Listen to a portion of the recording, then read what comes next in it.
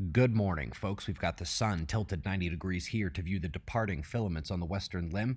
We've got the usual full suite of news, so let's begin at spaceweathernews.com and find the last day on our star without major eruptive activity. Large dark coronal hole swinging through center longitudes. The solar flaring has been low as we don't really have any sunspots. Few umbral fields over surface magnetic regions here, but not the recipe for major storms. The solar wind remains calm, showing no signs of intensified streams yet. Interesting to note, we're about 48 hours past the phi angle shift expectation to 180. We did dodge past it thrice in that time, but have not sustained it. When it finally happens, we do expect that sharp rise in lithospheric tremor magnitude, and within about 36 hours, the faster solar wind from this coronal hole will arrive. Up next, we're in Ecuador. At Reventador, the volcano alert hits the ceiling as harmonic tremors from magma and incandescent light at the peak signify the coming eruption. Up next, we're going to Texas.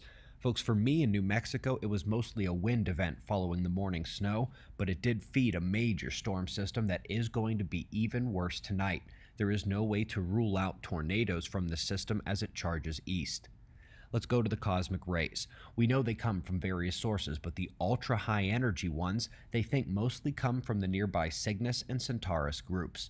While this has not changed, they now say that extragalactic magnetic fields are modulating how these particles enter our system, and they recognize that nobody has modeled that before.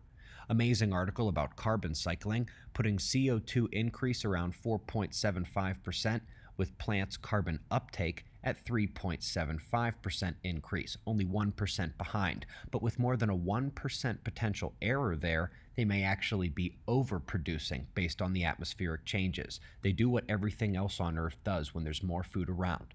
They eat. Folks, when an entire field of science goes hunting for something that is not there, eventually you get people hinting that there is a mistake, like this one, which notes considerable conflict between observations of the real universe and the math of dark matter. And then another great paper on the swampland comes from heavy hitters at Chicago, about as heavy in this field as you get, demonstrating that the tension between observations of that real universe and that same math is, quote, troubling. Wanted to drop a personal favorite topic of mine, technological dystopia.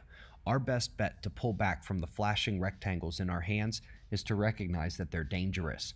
Also wanted to share a fascinating article on migrations across the globe, kind of a shocking level of return migration from those who went looking for hope and didn't find it. Lastly here, the western Antarctic ice sheet collapsed 125,000 years ago. Now, while this story is an interesting one, it is also the place where some of the allegedly millions of years old ice samples were taken, which is impossible if it indeed collapsed more recently. The point is that their timing of the past is not so great, but we greatly appreciate your support. It's how these news come out every day along with the special releases.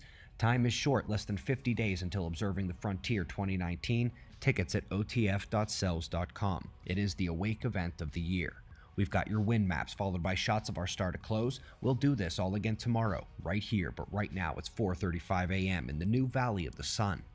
Eyes open, no fear. Be safe, everyone.